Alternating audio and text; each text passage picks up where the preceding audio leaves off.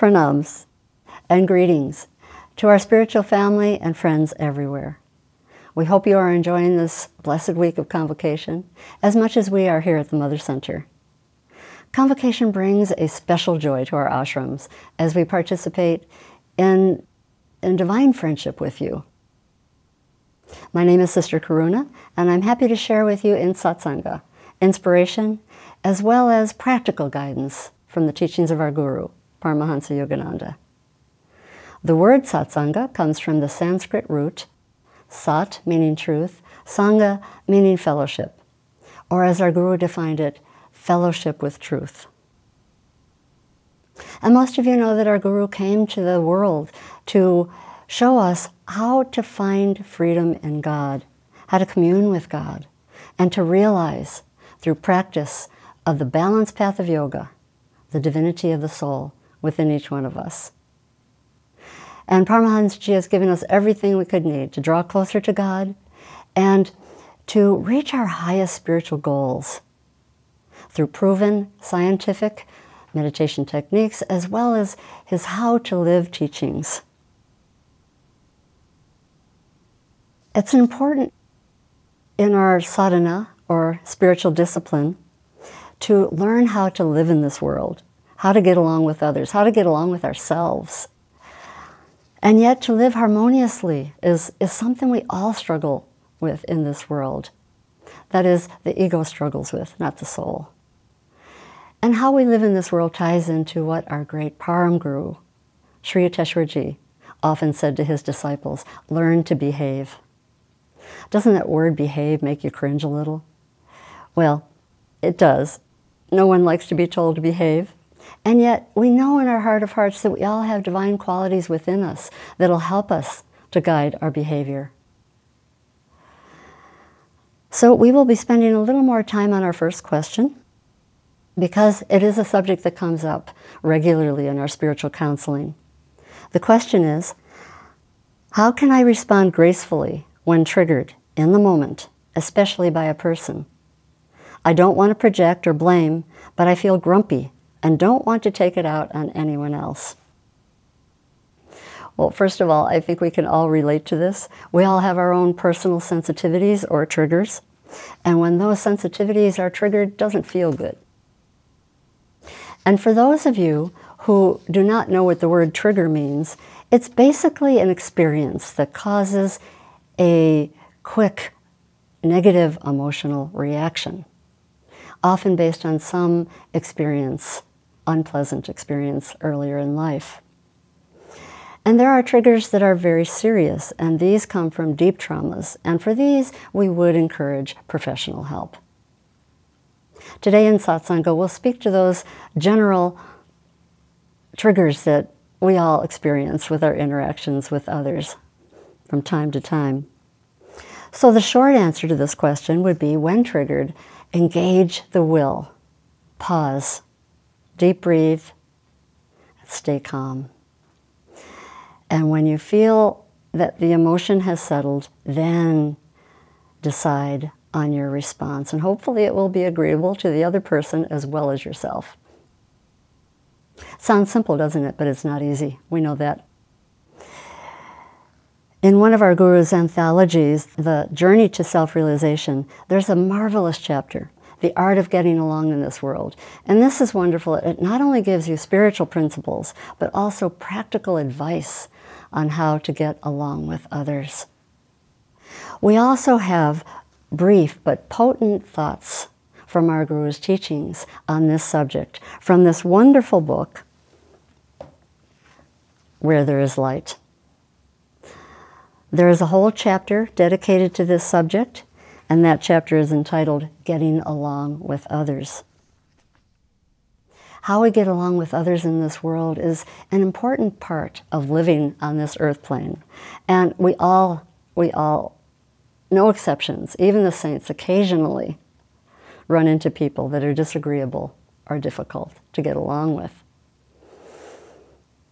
These are some of those thoughts from Getting Along with Others from Where There Is Light. Master said, if someone hurts you deeply, you remember it. But instead of concentrating on that, you should think of all the good things about that person who has hurt you, and of all the goodness that you have in your life. Don't take notice of the insults people give you. Tall order, isn't it? Guruji also said, there's no more liberating action than sincerely to give people kindness in return for unkindness. And as we grow spiritually, we find that liberating action, giving kindness for unkindness, becomes more natural to us. Why? Because the more we meditate and we cultivate that inner environment, that inner calm, we don't want to disturb that from negative reactions. I especially like this quote by our Guru. Even while striving to improve yourself, learn to stand alone, secure in your own virtues and self-worth.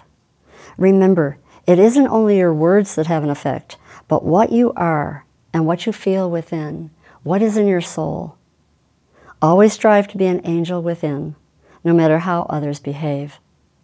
Be sincere, kind, loving, and understanding. And if these virtuous qualities will take some time to practice and to adopt in your life, well, there's another option. Adopt a pet. Not too long ago, I happened upon a story about a smart African parrot named Sadie. And this is an excerpt from that story that included an interview with Jim, the proud owner of Sadie. Jim suffers from a mood disorder and anger management. But thanks to his service pet, Sadie, Jim no longer has outbursts that would get him or others into trouble. Before his anger has a chance to escalate, Sadie takes action, telling him, "It's okay, Jim. Calm down, Jim. You're all right, Jim. I'm here, Jim." And Sadie learned to say these things when she heard Jim say them to himself during one of his episodes. And since Sadie has come into his life, he's had one outburst, and that was when he forgot Sadie at home.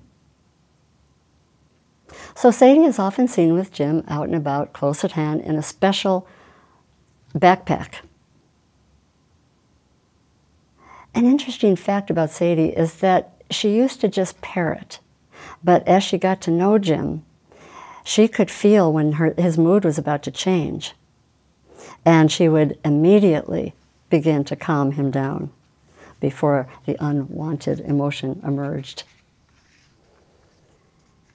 And so we all have our own inner Sadies, better known as our voice of conscience. And the more we listen to that inner guidance within, the clearer and the louder it becomes. The less we listen to that inner guiding voice, the quieter it becomes.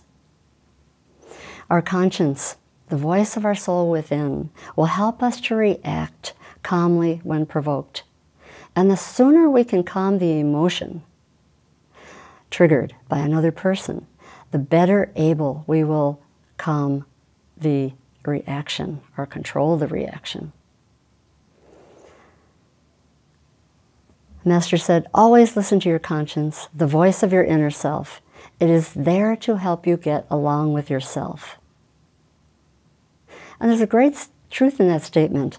Get along with yourself. Trust yourself.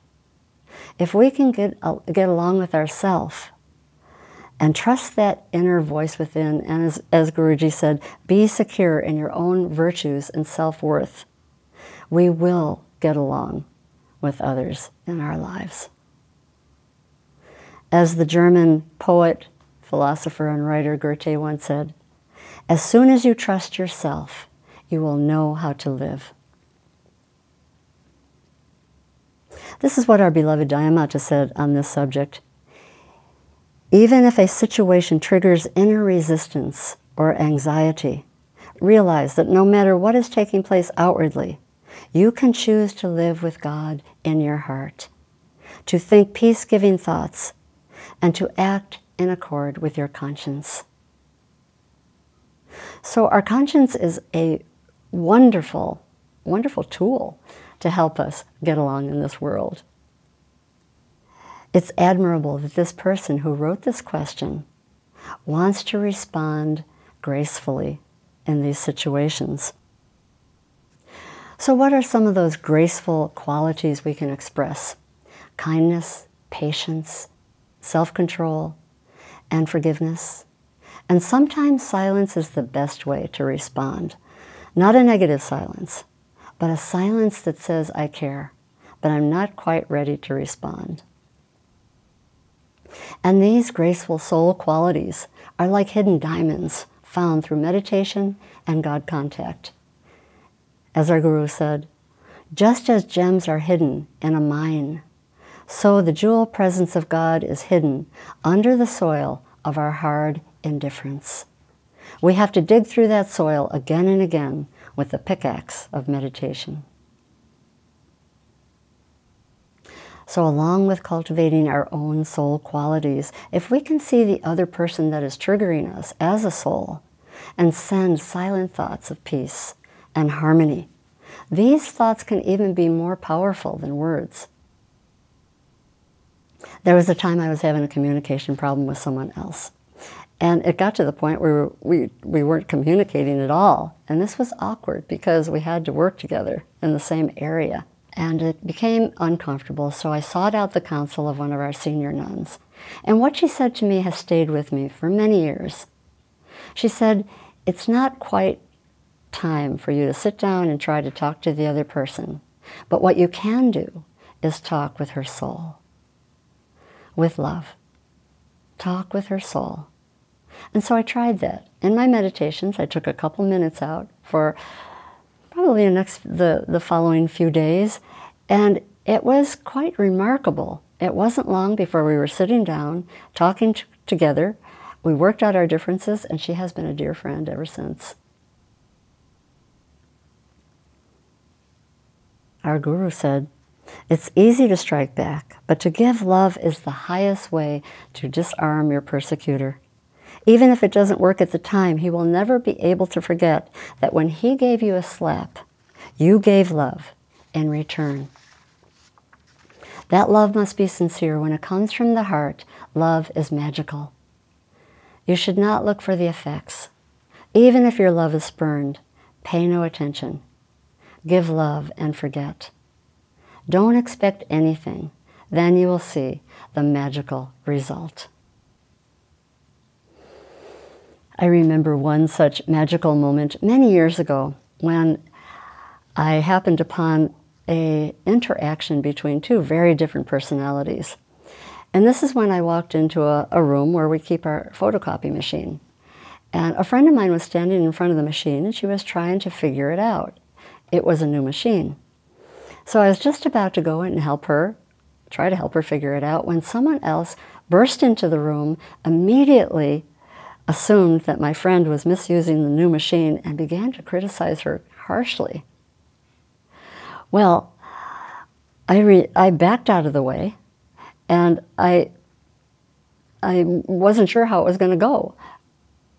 So after the confrontational person showed my friend, step by over-exaggerated step, how to use the new machine, she said to my friend, okay, do you have any questions? All that unperturbed, gentle soul said was, thank you. The other person was immediately disarmed. You could see her whole body relaxed, and she even spared a little smile as she walked out of the room. And after she walked out of the room, my friend turned to me, and with a twinkle in her eye, she said, you see, I always have the last word. It was obvious to me that she didn't take herself, the situation, the other person too seriously. And she did not react defensively.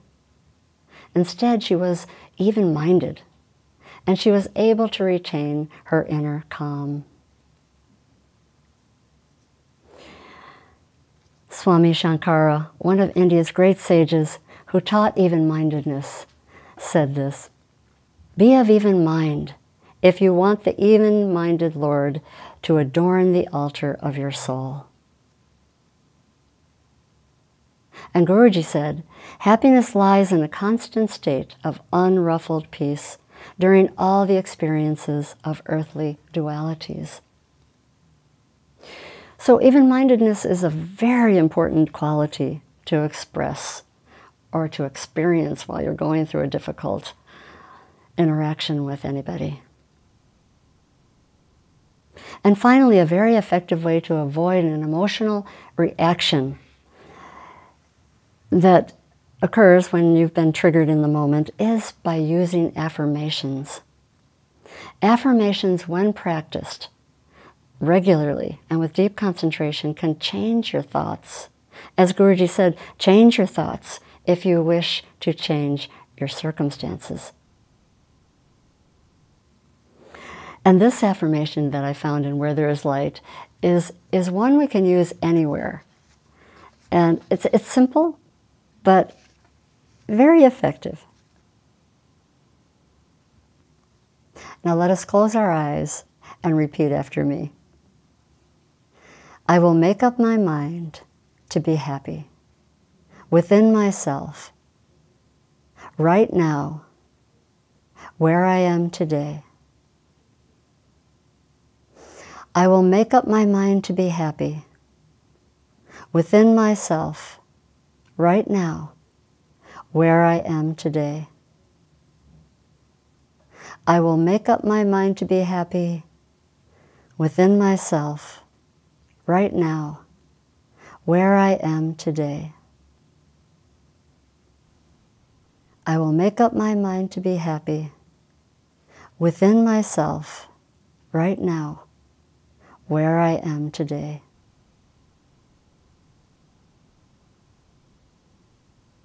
And repeat this affirmation as much as you can throughout the day. So our next question: is the world really going down, or is the media just promoting negativity? Other than turning off devices, any other suggestions for devotees to add value in saving this planet? Believe it or not, this world is not going down, but it's actually moving upward. In the Holy Science by Swami Sri Yukteswar, there's a wonderful explanation of the repeating cycles of evolution and devolution that the world goes through. And these different phases are cycles that are called yugas. Right now we're in an ascending age. We left the dark age of Kali Yuga, the age of materialism, and we have entered Dwapara Yuga, the atomic age or the electrical age. Paramahansaji pointed out that while Dwapara Yuga presents the opportunity for much good, there's also potential for harm through the misuse of technology that is so prevalent during this atomic age. We've already seen great advances in technology through the sciences and medicine and the industries. Unfortunately, we've also seen the misuse of technology as well. For example, the negative impacts that have become apparent through the misuse of digital media and other means. Our Guru said, in keeping with the influence of Dwapara Yuga, technology is rapidly moving the general populace to higher levels of achievement. But this progress also creates a greater gap between the achievers and the non-achievers. This foments jealousies and social, economic, and political troubles. Isn't that true even today? In speaking about our devices, they can certainly help us navigate through this modern age. But it's important that we choose how much of the negative media we allow into our consciousness. Not too long ago, I was speaking to a woman, and she was concerned about the state of the world today, and she was complaining about the disparity and the lack of unity. But she was a minister, and a minister in her own right. She gave me a lecture on positive thinking and prayer. But all the while she was talking to me, she was looking at her notifications on her phone. Sometimes she'd smile, sometimes she'd frown, and at one point she even cursed her phone. And then she went nonchalantly back into the conversation about positive thinking and prayer. So our devices are a great help to us when they do not control us. Dhyamataji said, "Thought is a force. It has immense power. That is why I believe so deeply in the worldwide prayer circle. When people send forth concentrated, positive thoughts of peace, love, goodwill, forgiveness, this generates a great power. United prayer has great power. During this period of pandemic, the monastics at all of our ashrams have been practicing the healing service 3 times a day rather than our normal twice a day. And we know that many of you there in our centers and groups and your homes meditating with us also practice Master's healing service.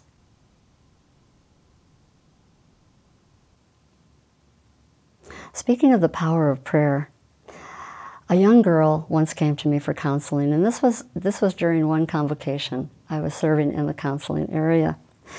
And she was very young, and I hadn't counseled anyone that young, and I was curious as to what she had to say.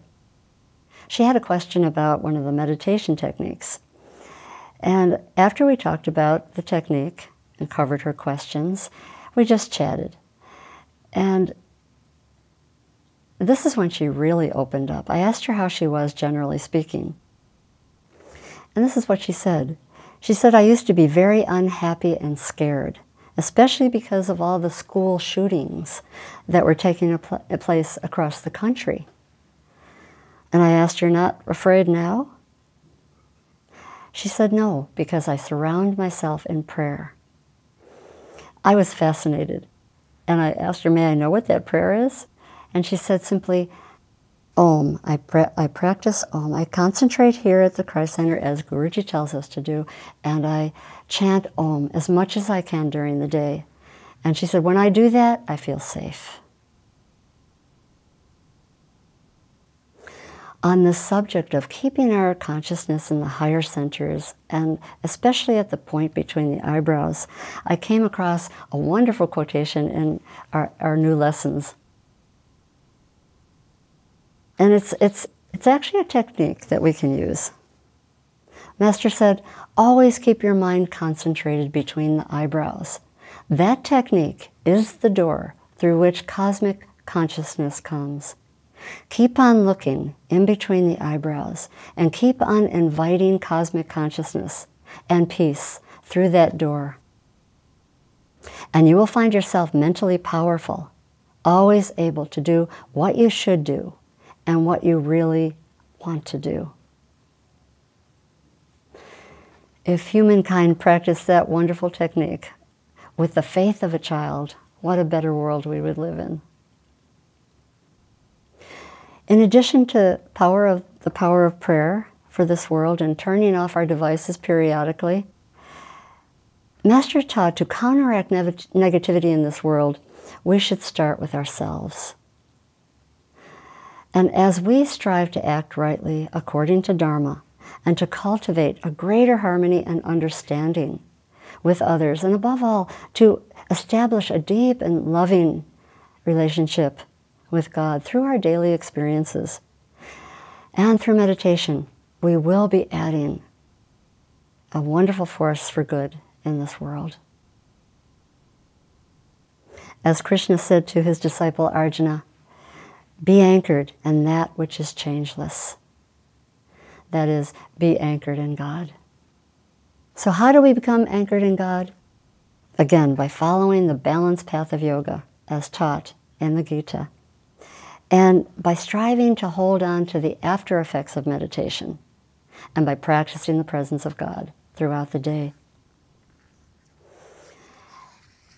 Then we won't be so affected by duality, because we will, as our Guru often quoted, be in this world but not of it. There's another affirmation, which is more like a prayer. that you might want to try while you're engaged in your daily activities. And this is one that Guruji often prayed. And simply, God, Christ, Gurus. Mentally repeat this divine prayer over and over again with deep attention. What we think about most, we draw into our life. Why not draw the highest? God, Christ, Gurus. Our next question. My mother never loved me, so it is hard for me to feel love for Divine Mother or her love. Maybe other devotees have had this same problem.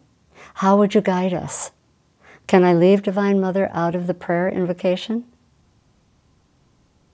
Well, it is true that there are souls that are not blessed with a loving mother in their lives. And for various reasons, karmically, or because of some disharmony in early family life, some people cannot relate to Divine Mother or even Heavenly Father. But love comes to us in many forms, and everyone can and will respond to a loving relationship in this world. When we think about it, it's really love that the human heart, the soul, is seeking. That is our birthright. It's our destiny.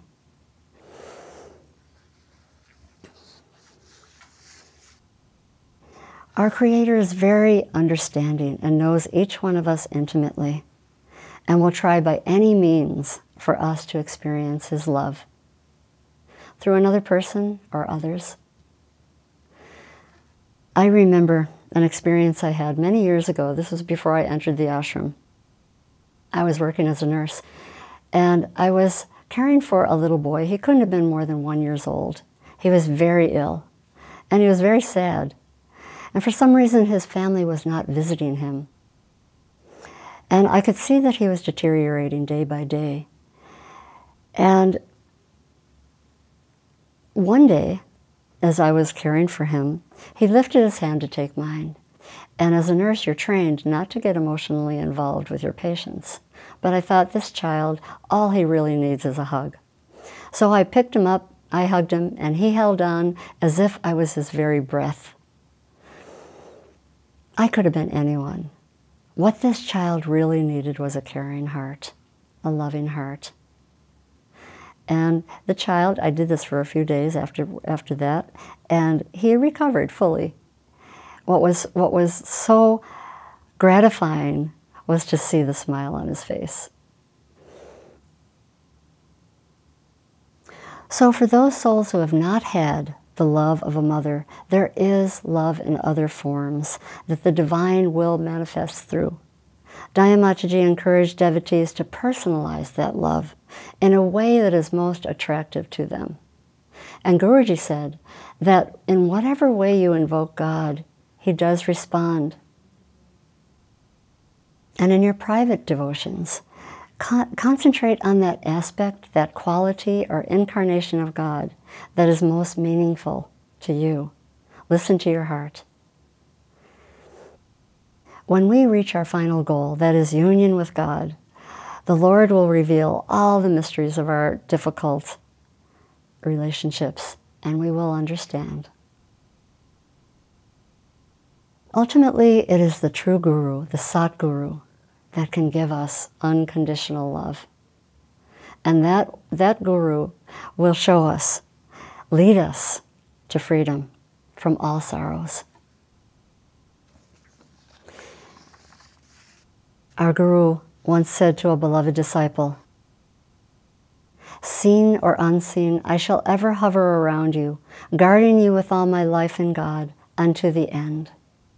Keep your faith ever and ever increasing, for God through me is guiding you."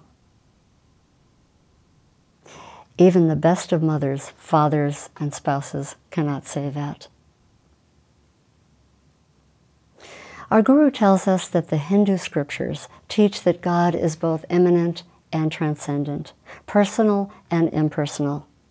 And he may be sought as the absolute or as one of His manifest eternal qualities.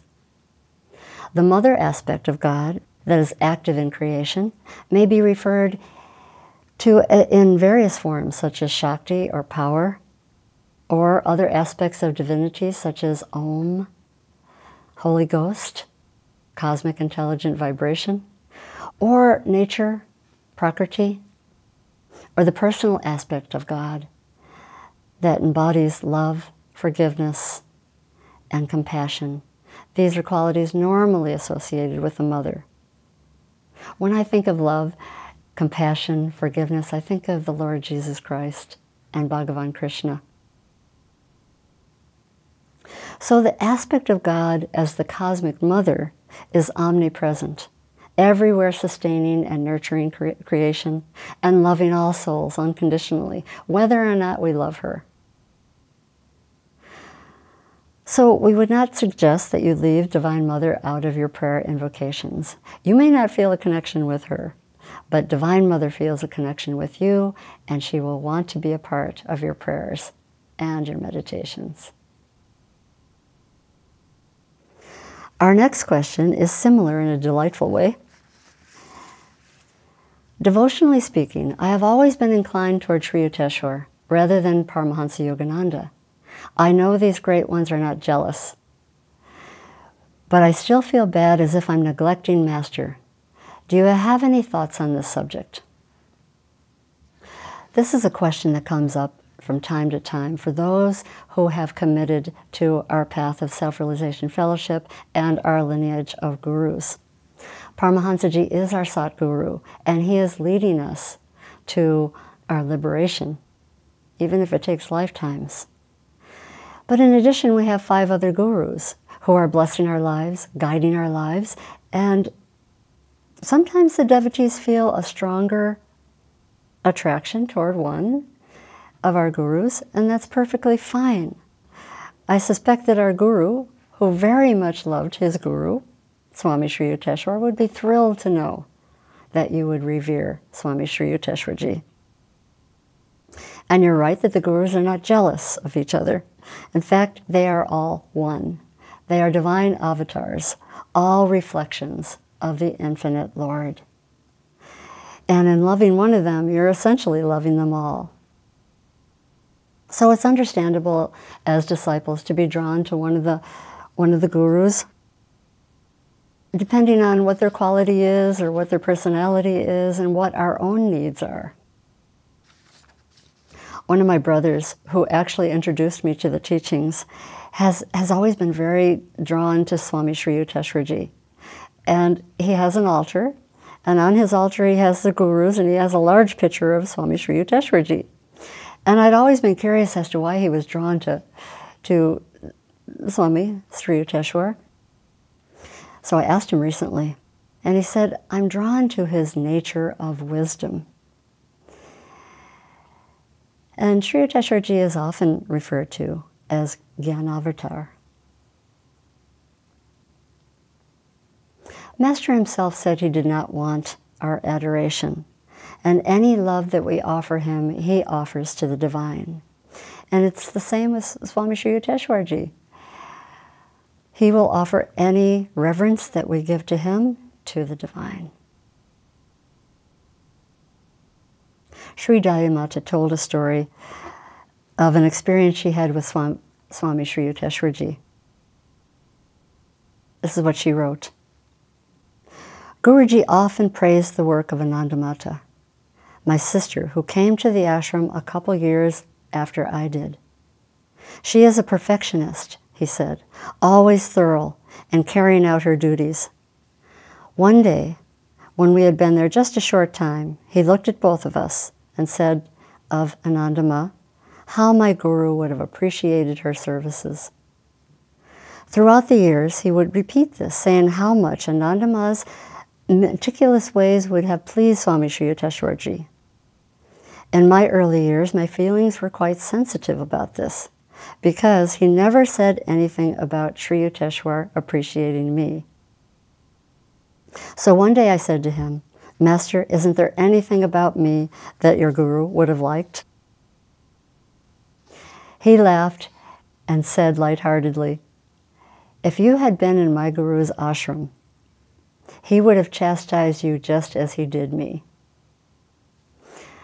Later in my room, I thought about this. Well, it's nice that Guruji says I am like him, I told myself. But still, I'm not totally satisfied. Surely Sri Yukteswarji would find something worthwhile in me. And here you can just see the human and the divine coming into play. I sat down in front of my little altar with the pictures of the gurus on it and meditated. Sri Yukteswarji and I had a mental discussion. I guess you could say that I had it out with him. You can do this when you have a loving, trusting relationship. I told him what I was feeling, and what I wanted to know was if he had any love for me. As I continued to meditate and pour out my heart to him, suddenly I felt such bliss, such blessing coming from Sri Yukteswarji's altar photo. From that moment on, my consciousness toward him forever changed. I felt his great love. And I told myself, I now know beyond all doubt that Sri Yukteswarji loves me. Divine assurance is indisputable when it comes through meditation. So yes, it's perfectly fine to be drawn to Sri Yukteswarji or any of the other gurus in our lineage. Our next and last two questions are similar, so we'll cover them together. And they are, I want to have long meditations as Master advises, but it's hard for me to sit long without moving due to some physical problems. Please advise. And the second question, as I get into my senior years, I find there are issues with the body that impact my meditations, such as stiffness, soreness, and chronic pain. Yoga teaches mastery of the body, and yet with old age it seems that the body becomes ever more demanding and controlling. How can we overcome this? How can a devotee in later years of life continue to seek God vigorously? Well, first of all, it's not necessary during your long meditations to force yourself to sit still the entire time. It's all right to adjust the body. It's all right to adjust your posture if it will make you feel more comfortable, especially if you're having physical difficulties. We need to use common sense in adjusting the body. We can use cushions, you can use a supportive chair, but don't forsake your meditation because of pain. Do whatever you can to make yourself comfortable. And if your physical problems are serious, it would be all right to lean back in the chair or to recline for a time. But we would advise you not to move around too frequently. So the exception to leaning back in your chair would be that during your practice of Kriya, you need to have a straight spine. That's essential. You won't lean back against the chair. I once had a conversation with a dear elderly devotee who had chronic back pain, but she also had regular long meditations.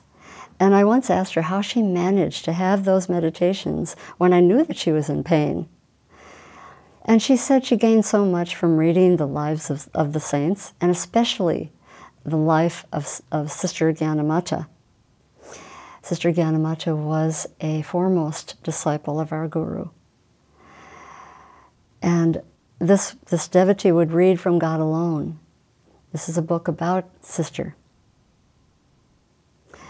And this is one of those thoughts from Sister Gyanamata. If we never had anything painful or alarming to face, if it were just joy in God all the time, what would we be? Spiritual cream puffs. Well, my friend is anything but a spiritual cream puff, but I still wasn't satisfied. What does she do when she's really in pain? I couldn't accept the fact that she would just sit there and force herself to keep going. So she said, this is what I do. When my back hurts, I get up and I walk around my altar slowly while I offer my oblations. She said, and then when the pain subsides, then I will sit again in my meditation. She said, this doesn't interrupt my meditation. And she said, I feel that the gurus actually like this. There was something special in what she did when she was feeling discomfort in her meditations. She was offering her devotion. And in that sense, she was not interrupting her meditation at all. Dayamataji once said, the easiest way to find God is through devotion. So for those of you who cannot sit long in meditation due to physical pain, you may be encouraged by what Master said regarding an elderly person who came to the path later in life. And this was a story told by Brother Anandamoy in one of his talks. And this is an excerpt of what Brother Anandamoy said. It was during Guruji's lifetime when a woman came on the path. She was 80 years old, and she had not lived a particularly spiritual life. She was a good woman. Brother Anandamoy was actually wondering how this woman would be able to take on the spiritual discipline at her age. And Master replied to his question, she will reach the goal in this life because of her great sincerity. Our Guru said, sincerity is a virtue of virtues in the realm of spirituality. A heart that is pure in its intention is the way to touch the heart of God. And our beloved Dayamata said, sincerity is the very foundation of the soul's relationship with God. It means to be able to go to God and talk to Him openly and intimately in the simplest language of your heart. Help me, Lord. Before I entered the ashram, I was working at a Catholic convent, and one of the nuns I was caring for was very crippled with arthritis. She couldn't do anything for herself. She was confined to a wheelchair. One day, after getting to know her a little bit better, I asked her how she could be so patient when I knew that she was in so much pain. And this is what she said. Through this difficult test, I am closer to Jesus in a deeper way, more than when I was able to use my hands to serve God. She said that her physical difficulties made her completely dependent on God in every way. It tested every virtue she was striving to attain. What a beautiful attitude. As Master said to Sister Gyanamata when she struggled with painful physical problems, all of your spiritual acquisitions are being put to the test by physical illness.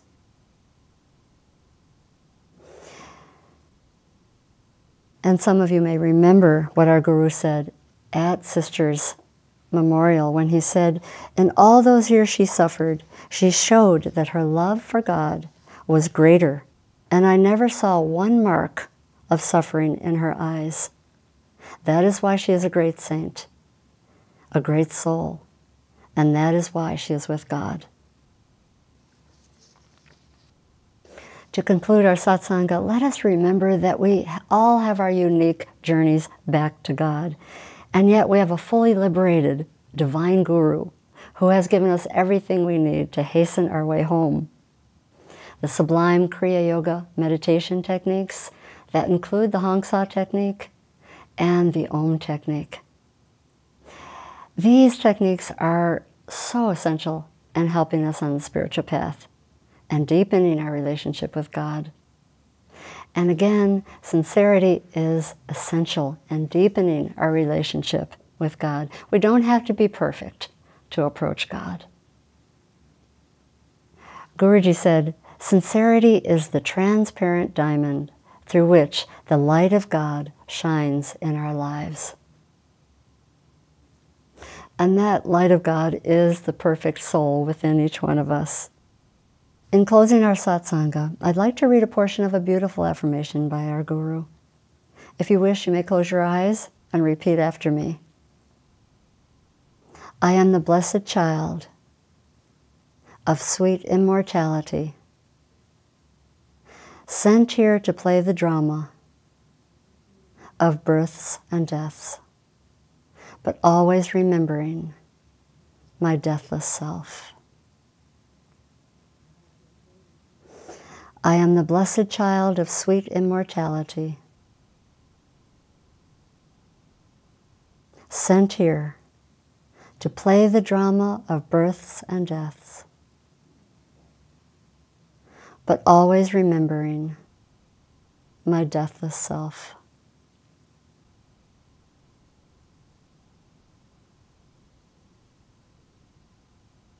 I am the blessed child of sweet immortality, sent here to play the drama of births and deaths, but always remembering my deathless self.